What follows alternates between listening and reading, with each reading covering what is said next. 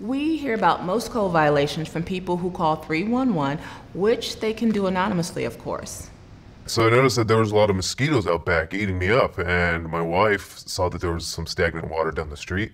So I decided to call 311 just to see what the protocol was and whatnot, and I messed that up, didn't I?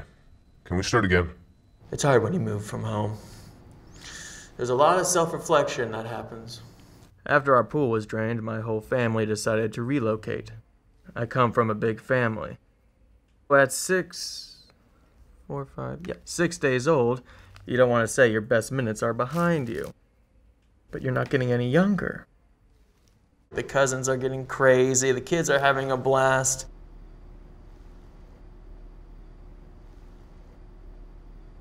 And the food, my goodness gracious, the food.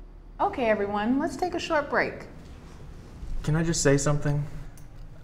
I'm just finding myself very attracted to you. Are you feeling this? No, Well, I'm what's not. your type? I'm sorry? You seem like an O negative. Or an AB positive You kind can of person. smell that? No. I can smell, yes. I can smell you. Oh, the group is wonderful. I love our group.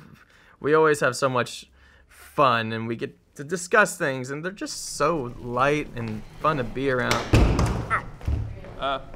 Hello? If you see any stagnant water or any kind of code violations, don't hesitate to give us a call at 311. You can remain anonymous. It's very important that you call and report those so that we can make sure that everything is taken care of. Times are tough. We cannot get rid of so many stagnant water areas in Austin. I mean, then what are we gonna do? I don't know. Doesn't this one look like me? That was a funny night. This is my wife, Daniela. I like the ones with spots. There's just something about them.